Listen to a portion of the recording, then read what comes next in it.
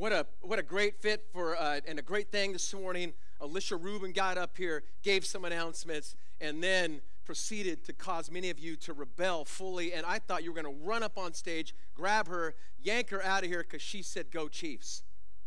Right? Yeah. You're lucky that you didn't get attacked. It's perfect because we're going to see that experience in the scripture today in the city of Ephesus. We're entering into a season talking about Ephesians, all right? And so we're gonna today, I'm going to read a bunch of story from Ephesians, the end of 18, chapter 19, and then a great speech that Paul gives, the writer of Ephesians, in chapter 20, a portion of that. So a bunch of scripture today. Get your Bibles out, open up the phones, online, in your bed, getting ready for the game, like the 10,000 pre-game things that are going on. If you're online watching live right now, grab your Bible, whatever, and it'll also be on the screen, all right? We want to encourage you when you find something great in the Word of God, circle it, highlight it, man, write around it. I circle a lot, underline a lot, so that when I go back, I just see kind of what God has been saying, all right? There is this clash going on. So we're talking about a clash of cultures over the coming weeks, a crash, a collision of two things combining with one another, hitting one another, crashing into each other, and kind of what happens as a result of that. That's what Paul's going to write about. Now, today is a perfect picture of that. Not just what you almost did to Alicia up here, but in these two teams, the Niners and the Chiefs, right? That's who's playing today, correct? That hurt your Niner fans, huh? All right. There is going to be, you could say, two cultures colliding. The coaches of that team have created cultures of their team. There's going to be stories of different players and how they're kind of going up against one another. And you're going to see this clash, this crash coming together, culminating in a game. People are going to gather, go nuts. You're going to at home, eat a ton of food, stuff that they're going to just pay for on Monday morning, right? Just why did I even do that? It's because it's the game. It's a clash also of, I guess, your mouth and your stomach coming together in a horrible, I don't know, that's probably what a lot of you will experience. So it's this crash together. I have seen it. I was just talking with some folks from the church that in March will head out to an incredible tour in the Middle East. And I've been, many of you know, some of you have gone with me, probably now 25, 30 years, probably 30 plus times to Israel, Jordan, a little bit, and other places here and there. But my main experiences have been in Jordan. Talk about a clash, a crash, a collision of cultures. Man, I have experienced rocks being thrown at me on the Temple Mount. You know, we were there, one of our trips, man, when the whole Lebanon and Israel thing collided, rockets shooting to places that we were just staying at. We're there in the midst of this grand, great, crazy, sad, broken collision of cultures and people, beliefs and religions. You see that when we went up on the Temple Mount. You just see it's just anger, bitterness, fear, just all that it creates. When cultures clash like that, when you have this collision, it's going to create, we'll look at it in a little bit. We're going to really go through a bunch of things, come to a conclusion of 3 points I want you to think about for the series. But it creates confusion, conflict, challenges. Just it does that. Now, to take it a little deeper, it does that in church. So when we have religious collisions, cultures clashing and colliding together, it brings up many things. We have it right now.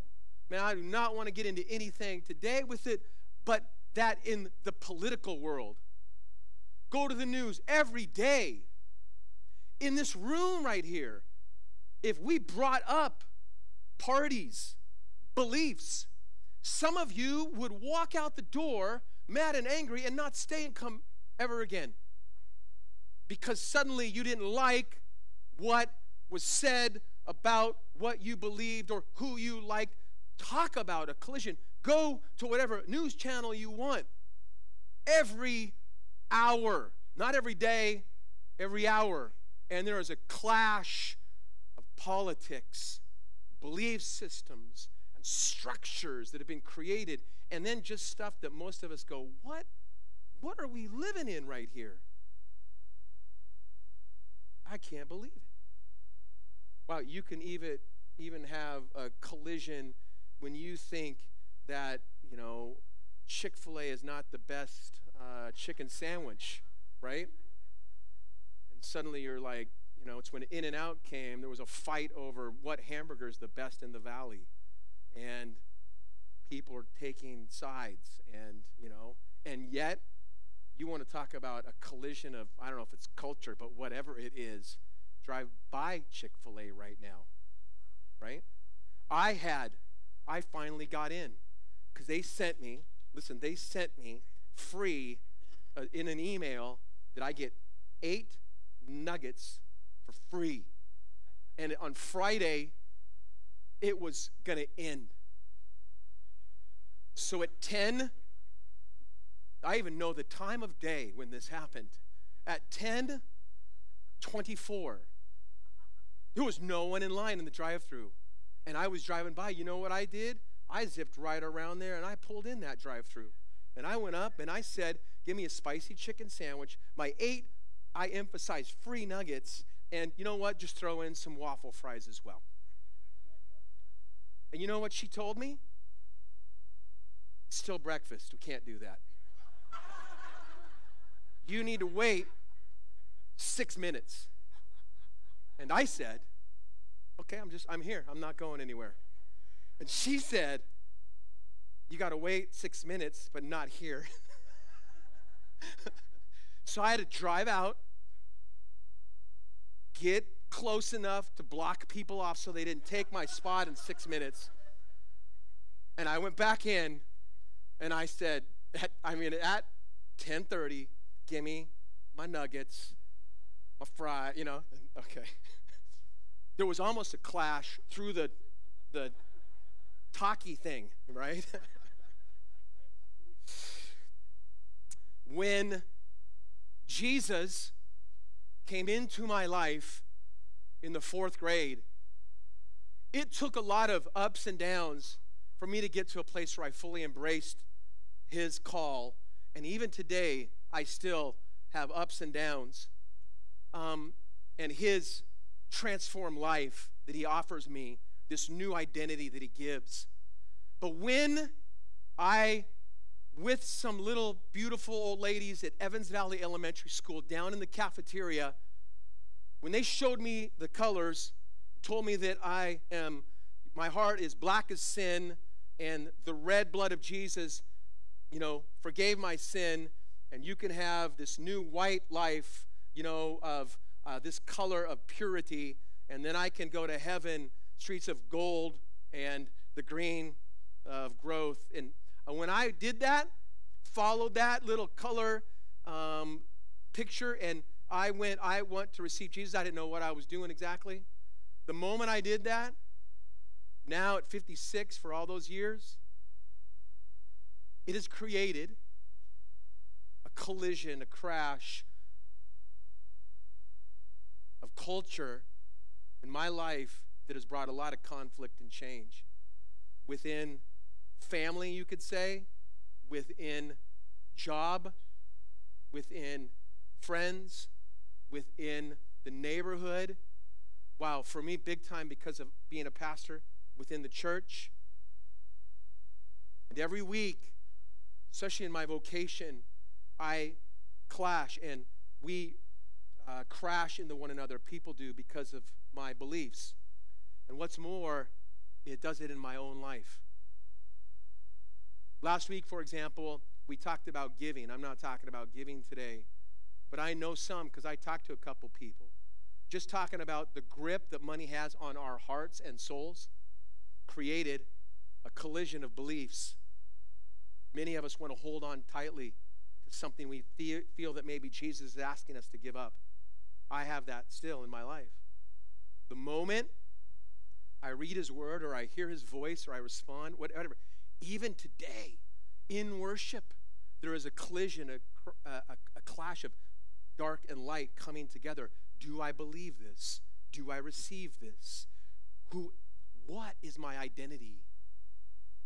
Who am I? It's like the little devil and angel on your shoulder yelling, you are no good, you are evil, man, you are a sinner, man, God does not like you. And over here it's like, no, God loves you. God has forgiven you. God showed you grace. He died for you. Right? Wow. That's there constantly. In the city of Ephesus, when we go to the book of Acts, you can go to chapter 18. In the book of Acts, we see this collision come to a head. Now, it has happened in the growth of the church so far, but in 18, we're going to pick that up in just a minute, not yet. But let me just tell you a little bit of what's going on in the city of Ephesus. Ephesus is like a doorway to the world in the Middle East.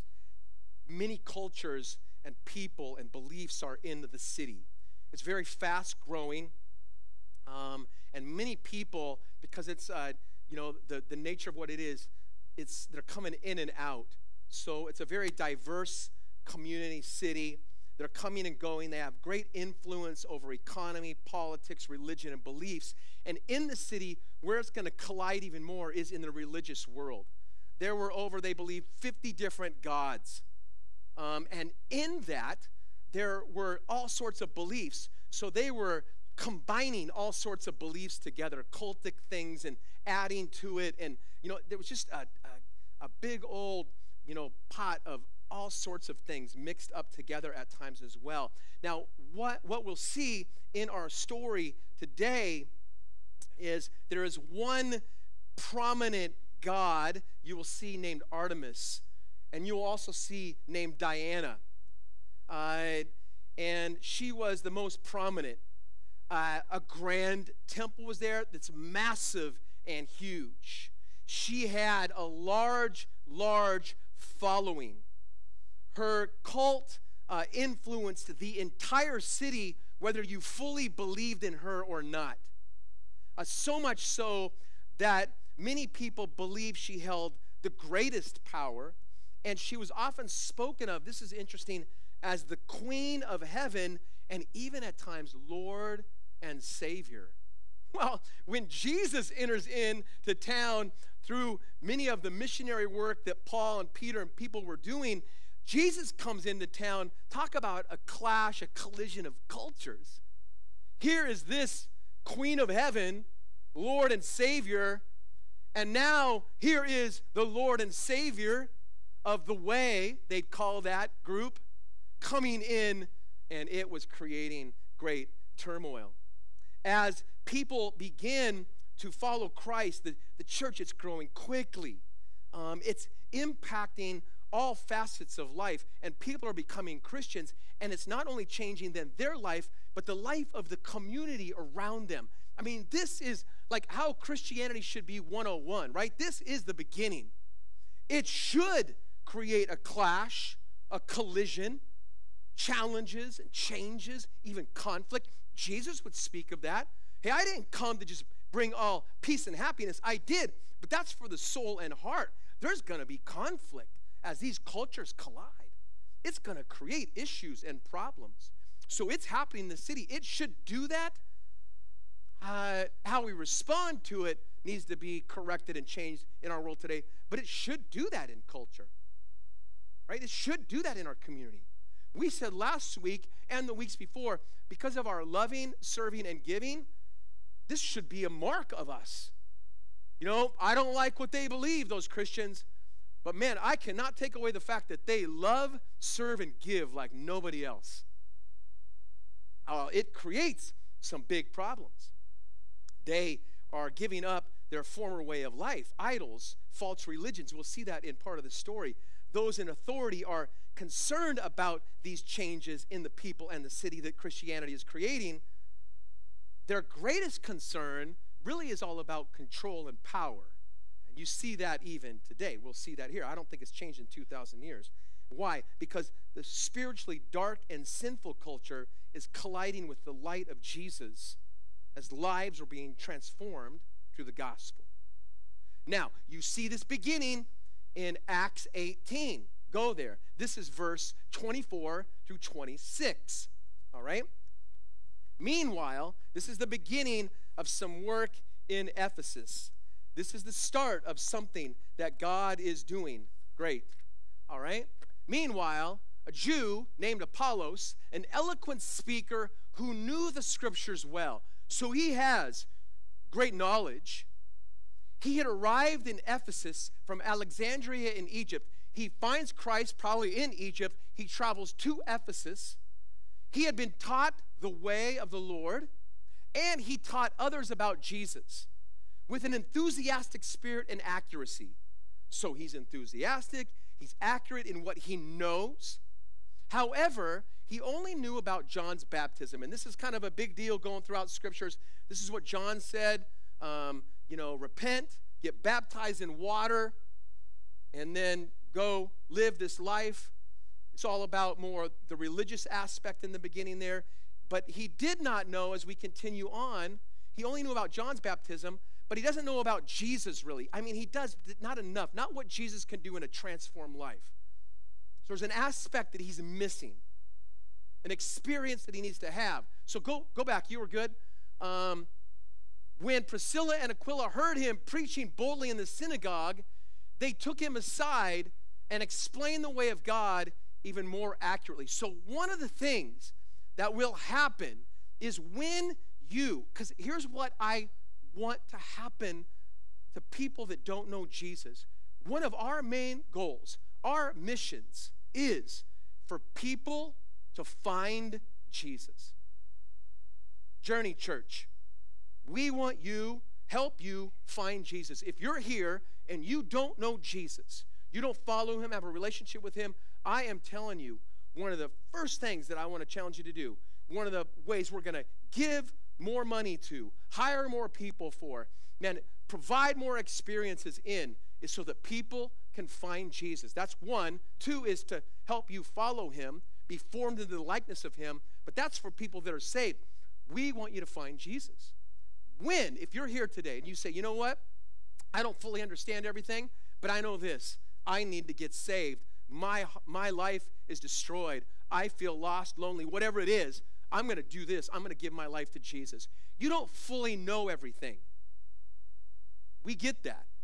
We got to help you with that. But you know enough to say, this matters. It's going to make a difference. I need this. I told you I did that in the 4th grade. I don't fully know what you're saying. I know my grandma's been praying for this. I realize I need Jesus. Help me find Jesus. But I didn't know a whole lot. I didn't hardly know anything.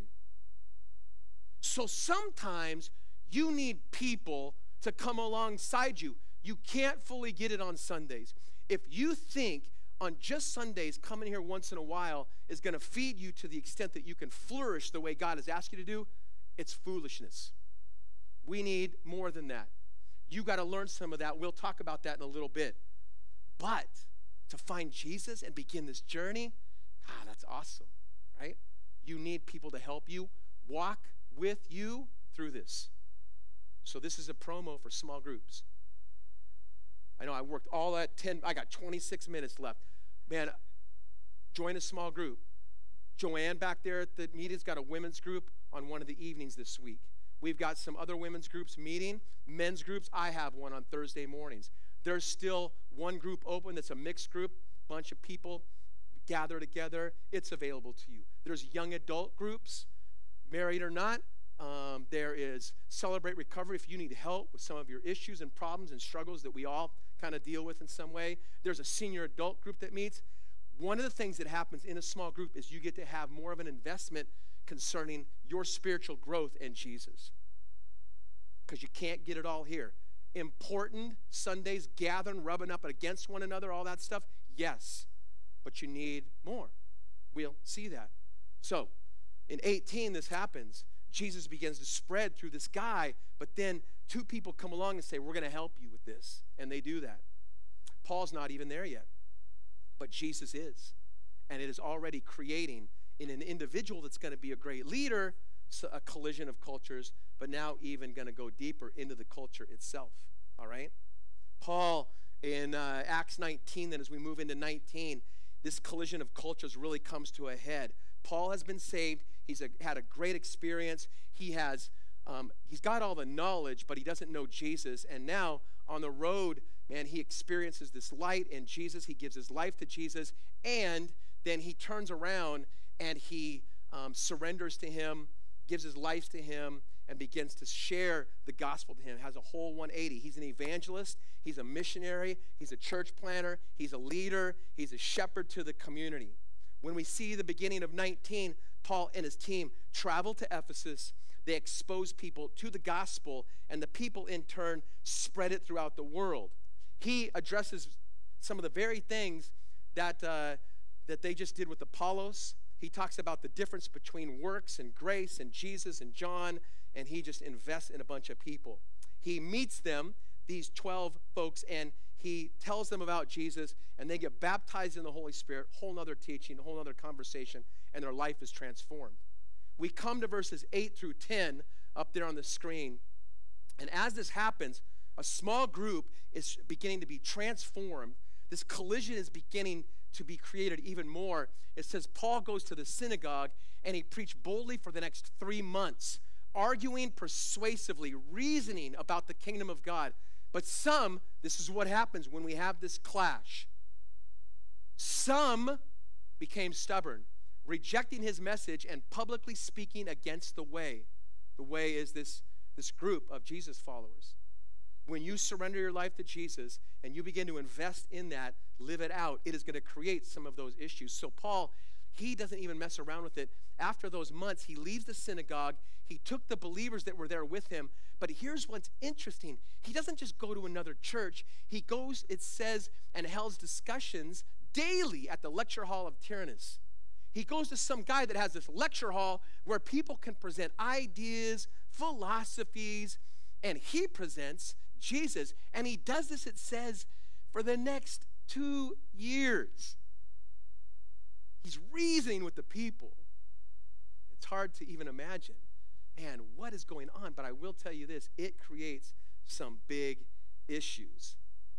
Paul begins, in these 2 years, he's performing miracles. God, in his supreme power over all the other gods of the city, is performing miracles. And those first verses in 11 through 22 talk about that. But we pick it up in 13 through 20. It's a crazy story that happens that is encountered in the city when you have two cultures colliding and collisions happening. A group of Jews was traveling from town to town casting out evil spirits. So some people that aren't really following Jesus are taking in this whole crazy world that's going on in Ephesus right now, and they're doing something different with it. They tried, it says, to use the name of the Lord Jesus in their incantation saying. So they're traveling around. They're using now Jesus' name as some way to make money and cast out spirits without knowing Jesus.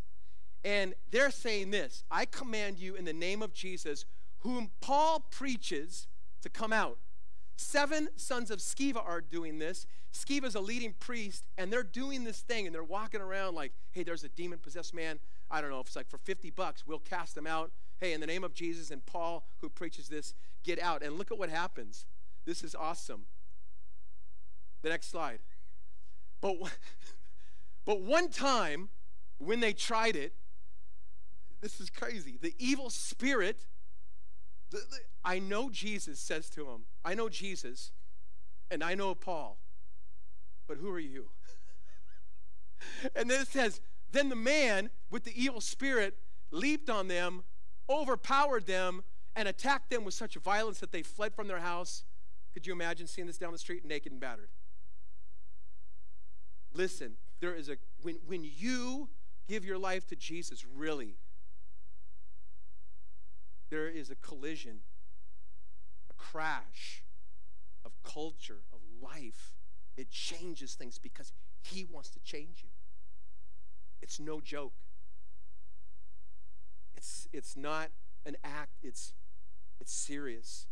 Well, when this stuff happens, in the next set of verses, serious trouble develops in Ephesus concerning the way. There is some big problems. And Demetrius, this guy who is a silversmith, he has a really large business. Because of all the 50 gods, all the crazy stuff going on, he's got a great business for that community, making gods, making little idols, making silver things for the people, all the trinkets, and especially to the god Artemis Diana. He's making some serious cash off these people. And suddenly Paul enters in and is speaking against all of that. What do you think is going to happen? So Demetrius calls all his bros together. I think that's what he called them. And he says, this is really impacting our employment, how we're making money. We need to do something about this. Let's do something about this. And he gives this little speech in Acts 19, 25 through 27. And what he says is, gentlemen, you know that our wealth comes from this business. But as you have seen and heard, this man Paul has persuaded many people that handmade gods aren't really gods at all. He's saying what we're doing is a joke, and it's just a way to make money. Well, he just told them it's a way to make money. These handmade gods aren't really gods at all, and he's done this not only here in Ephesus, but throughout the entire province. See, once Jesus, think about this, it started in Apollos. Once Jesus enters a heart, and that clash happens and transformation happens, I will tell you this. If you follow that path, even in your ups and downs, it does not just impact you. It should impact everyone around you. It will begin to change your community, your neighborhood, and listen, as it spreads, and as it has for 2,000 years, it changes the world. It changes the world. So it's happened throughout the entire province. This is a problem, he says. Of course, I'm not just talking about the loss of public respect for our business. I'm also concerned that the temple of the great goddess Artemis will lose its influence. And that Artemis, this magnificent goddess worshipped throughout the province of Asia and all around the world, will be robbed of her great prestige. Once you declare that someone is greater and bigger than anything else around you, once you allow God to release the grip, or let him of your heart on things, and you declare something else is more important than all that, it will create problems. Again, with the money thing, it does that. There is a battle. And this created a big issue. Paul writes Ephesians concerning this. Not a problem in the church, but an issue going on in the community. He is working through and struggling through that. So he writes Ephesians for that. And so what happens out of this is the people's anger boils. These men have gathered together, and they begin shouting, "Great is Artemis of the Ephesians." Soon what they do, the whole city was filled with confusion, it says. Everyone rushed to the amphitheater, and they drag Paul and his companions with them towards that amphitheater. Paul wanted to go in, but the believers said no, but they dragged his friends in. Acts 19:32 says, inside that theater, it's huge. The remnants are there today. It sat about 25,000 people. It's giant. People are in there now. It's probably like the game today, but a little smaller. They're screaming and yelling, "Great is Artemis." They've dragged people in there. Paul wants to go in and help. They tell him no, and it says they're all shouting this one thing with one another. Everything was in confusion. In fact, most of them didn't even know. Listen to that. I don't even know why I'm here. I'm just yelling and screaming. I tell you what, there are times in culture, I just listened to a guy, man, this past week in an interview, Richard Dawkins, very famous atheist guy, and it feels like that. I don't even, the interview's like, I don't even know what's going on, the interviewer is, but I'm confused, but tell me, what do you, it's just, it creates that. It can create that in you and others. They're yelling and screaming, and they don't even know what they're doing. They do this for about 2 hours as we move towards the end of Acts 19. Great is Artemis of the Ephesians, great is, and they just keep yelling it, and finally the mayor comes in.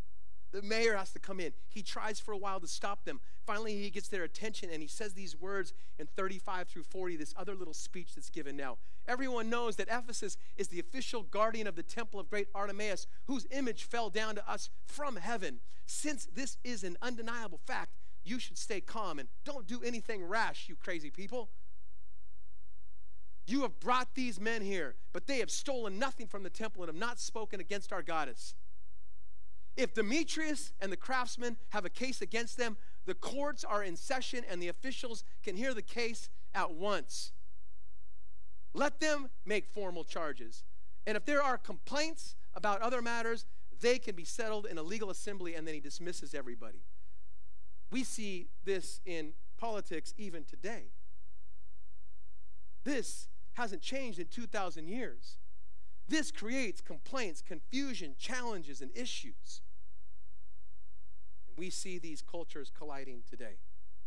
Real quick, here's some quick thoughts concerning your notes. I don't want to spend a lot of time because when we get to Ephesians, we're going to go through these again, but more broken down. We're going to see this play out. What collides? What is colliding then and today? One is kingdoms. Two kingdoms are colliding. The kingdom of the world, Satan, and the kingdom of God. That happens in a life, in a community, in a religion. You could say all of it. In a system. Kingdoms are colliding. The kingdom of the enemy and your own heart. Man, if you are here today and you even think that you're maybe ready to give your life to Jesus, I will tell you that there are two kingdoms colliding right now. The kingdom of God and the kingdom of the enemy, Satan. The kingdom of darkness and the kingdom of light. We see that throughout Scripture.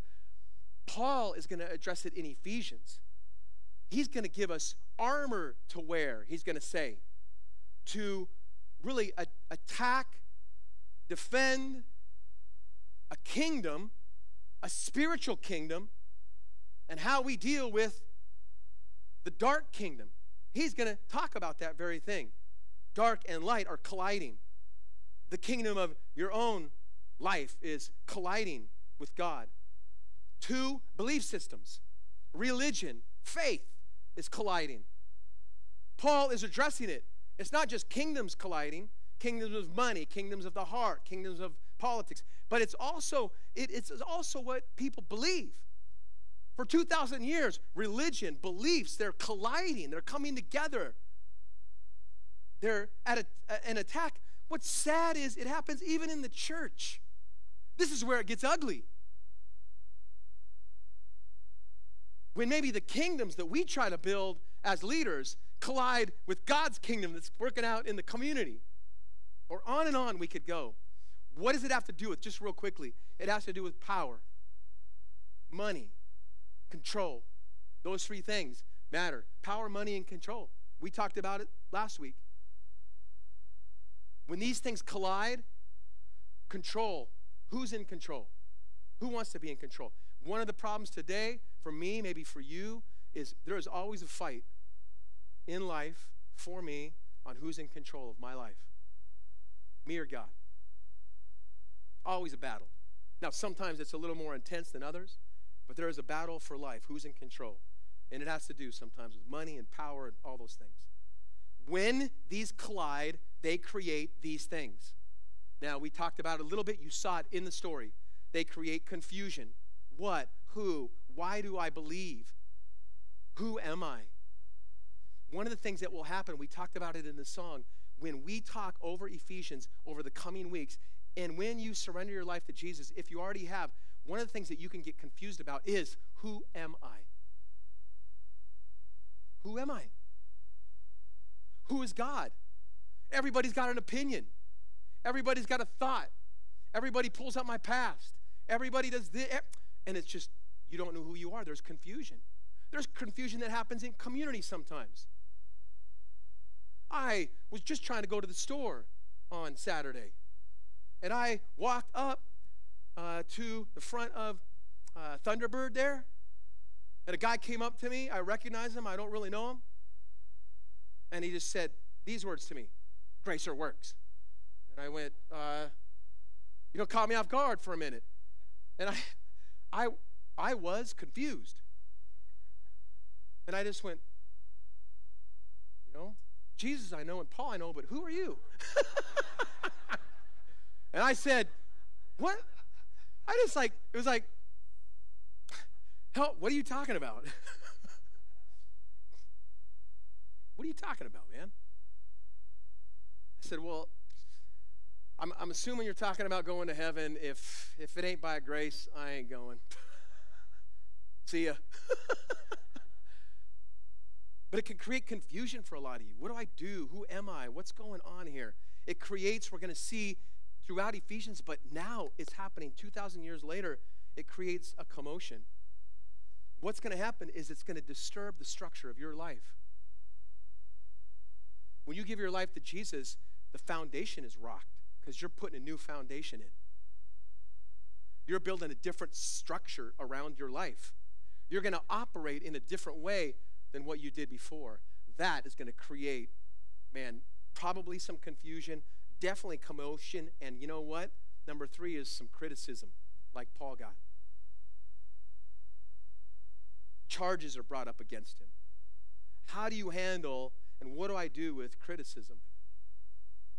We get it in the church all the time. It's not every week here, but there's always some criticism. Some of it legit and others not. We get it in the church world, right? Criticizing for what we believe, where we stand, what we do, and on we could go. The last thing it does is it brings up challenges then. Conflict.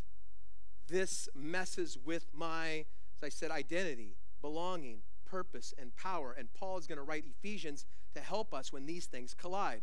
Kingdoms, belief systems, has to do with power, money, control, and what it creates, confusion, commotion, criticism, challenges. How do I go forward? What do I do?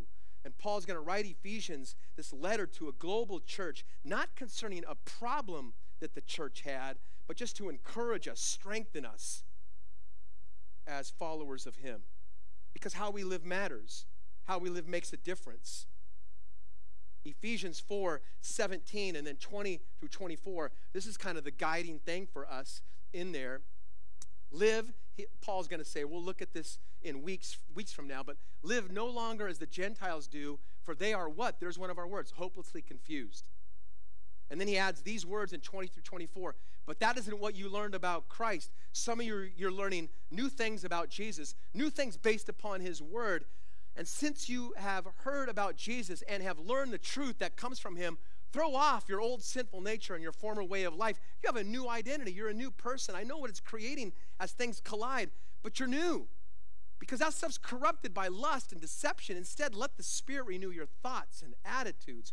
Put on your new nature, created to be like God, truly righteous and holy. Those are awesome verses to grab a hold of. We're going to look at that later on and come back to it. So Paul writes to Ephesians, and he's going to address some things real quickly that just talk about the important things of who he is, who we are. When Paul writes Ephesians, he realizes what's colliding, and the main things that are colliding have to do with then, right? Identity, who God is and who I am in him, one of our greatest needs. Belonging, that together is better, and one of the big themes that he's going to present is unity, unity, unity. Together with, together with, together with. You're going to see it repeated over and over again. As culture is trying to pull you into individualism, he's going to pull us together in oneness. We said that's even going to prove to those around us. This is a demonstration of the gospel. Purpose, he's going to help you with the confusion. Who am I? He's going to give you purpose to not only who you are, but why I'm alive and what to do. And he's saying in Ephesians, it's going to be awesome to address all those collisions that we talked about. He's going to say that there is great power, that God is the supreme power, and that he gives you power to do great things that you're called to do. Because one of the things that happens as we collide, we go, I hear what God is calling me to do, but I don't have the power on my own to do it. And Paul would write in Ephesians saying, you don't. Jesus does. God is supreme. He's going to help you. All right. All that's kind of that groundwork for us.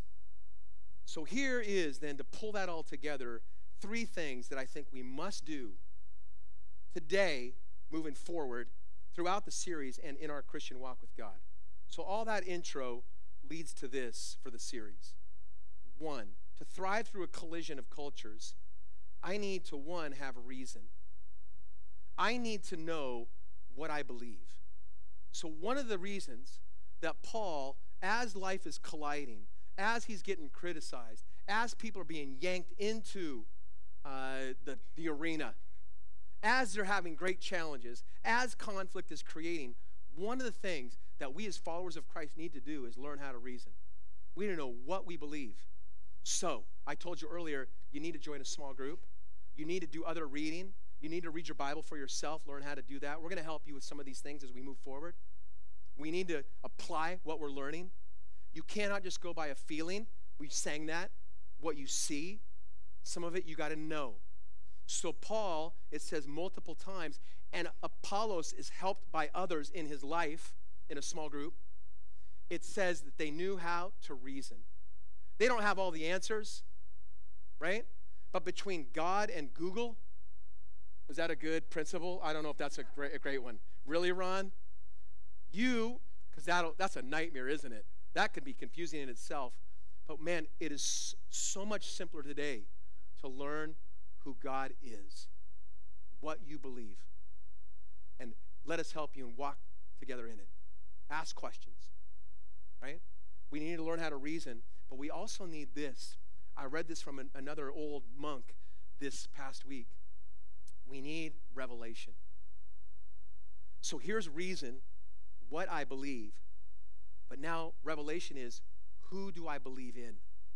I need to have a revelation of Jesus. Paul, if you go back to the beginning of his life, right, you will see that he learned from the greatest Jewish rabbis. He was smart. He knew the scriptures, but he was also a killer of Christians until he had not only the reasoning, but God took the reasoning and put a revelation of God into his life. He experienced Jesus for himself. And I'm not talking about you trying to create something out of the air or weird stuff. I'm talking about with reason, through the scriptures, with the filter of that, you have a revelation of who God is. You need to know God in relationship. And in turn, take who he is with who he says you are and live that out. That's identity. His identity and yours. Revelation. When we do that, reason and revelation together, the gospel is going to disrupt you, your community, and the culture. Paul had it happen in his life. We need it today.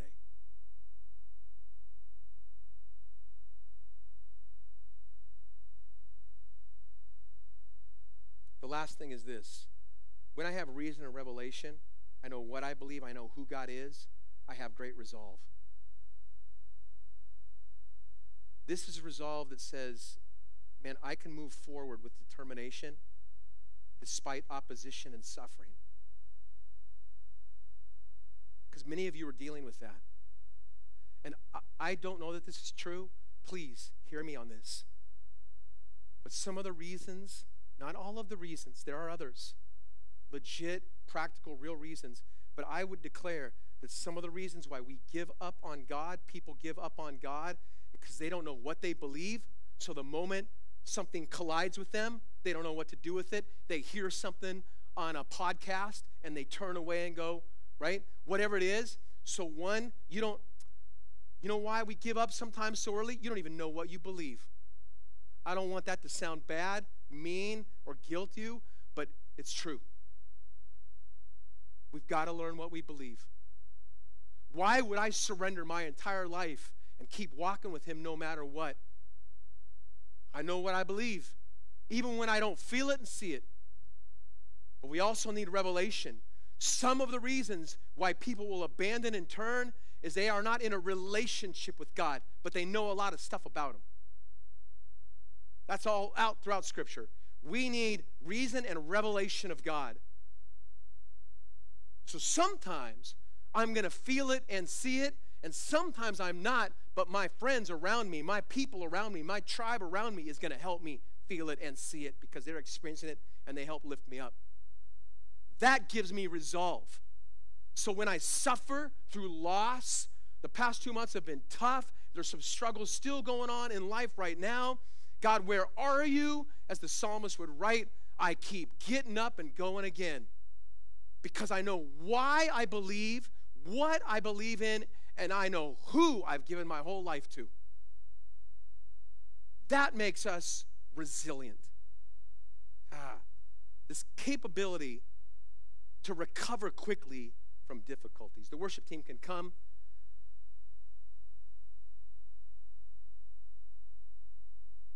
Paul, in the end, with that, he's going to give a great speech. As they're getting ready, we're going to do these things. We're going to, in a minute, just take communion.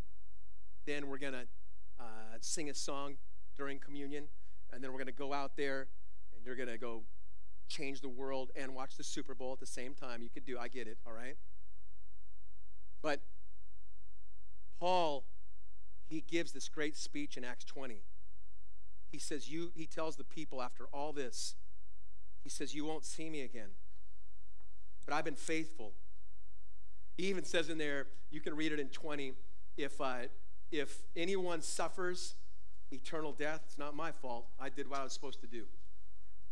I didn't shrink from declaring all that God wants me to do. I want you to guard yourselves. There's going to be people that try to trap you and get you, false teachers, even in your own ranks that are going to turn on you. He says, I've worked hard for this, and so I entrust you to God. And I want to read, it's like in this chunk of verses, 18 through 24 of chapter 20, actually, not 30, but in chapter 20, it's like Paul is the gladiator, the Spartan. I mean, I dig this. He's the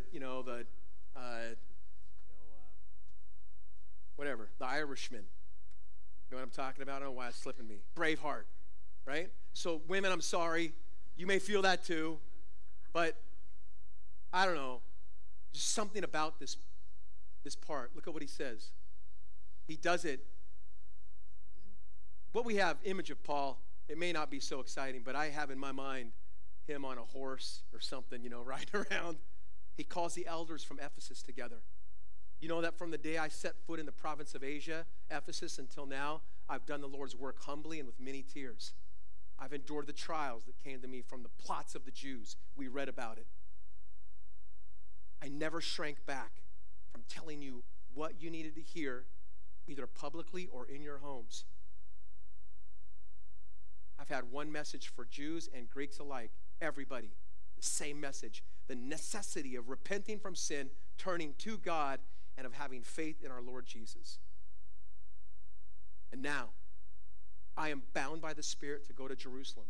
I don't know what awaits me, except that the Holy Spirit tells me in the city after city that jail and suffering lie ahead of me. But my life, and I would say because he has reason and a revelation, he has great resolve, and he says these words, my life is worth nothing unless I use it for finishing the work assigned me by the Lord Jesus, the work of telling others the good news about the wonderful grace of God. He stops. He kneels with his brothers. They are in tears, and they're partly in tears because they know they won't see him again. He leaves. He ends up in Rome, and he writes the book of Ephesians.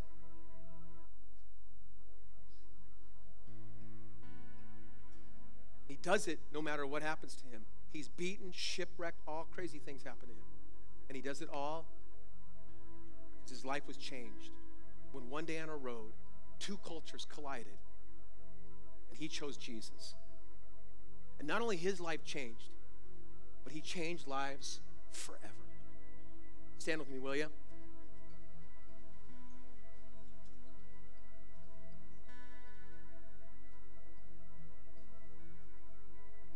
Father, thank you. As we enter into this whole season, some context to what we're learning, as we see the cultures of life collide 2,000 years ago in Ephesus. And they collided because you sent your son Jesus to earth